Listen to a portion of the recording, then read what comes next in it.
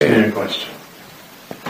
Shall we ask you a question? Please do. Okay, well, we've got a question here from Don Deagia.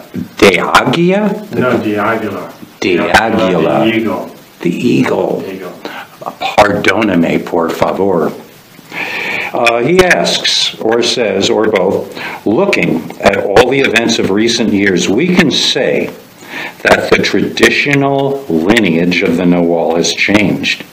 It is closed with Don Juan. However, the Naguals and the warriors now have the same task, but with certain lines completely changed. Can you say something about it? First of all, thank you, Don. Don is an astute warrior, sorcerer, and his questions revolve around the continuation of the Tolteca lineage.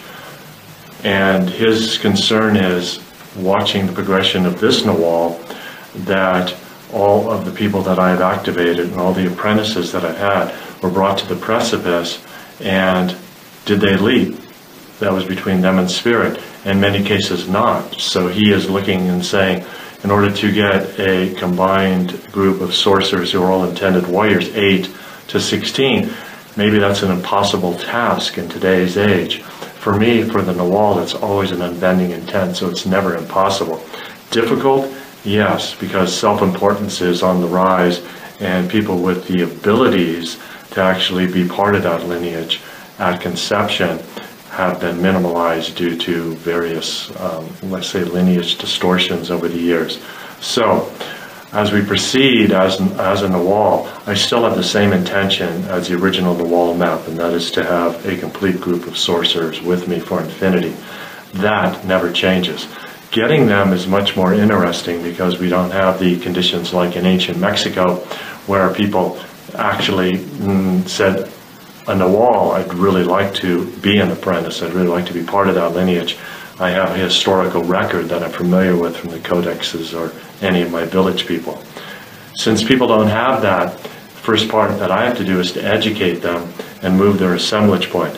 That hasn't changed. The Naguals always had to move the assemblage point of any person who was put in their path from spirit. That process is more creative than ever because the context for most people is so far out of the world that their ability to even have experienced one thing magical in their life is pretty minimal. So when you bring them in and you begin to show all these magical things, and they're brought to the precipice after, let's say, 25 years, they may choose to return to the known world and forget everything that happened in sorcery, mainly because the support for sorcerers in this world is even less than it was, I'd say, during the conquest years. Conquest years were great challenges for the Naguals because, well, everybody was being killed, so they had to go further and further undercover. Today it's like a lukewarm undercover.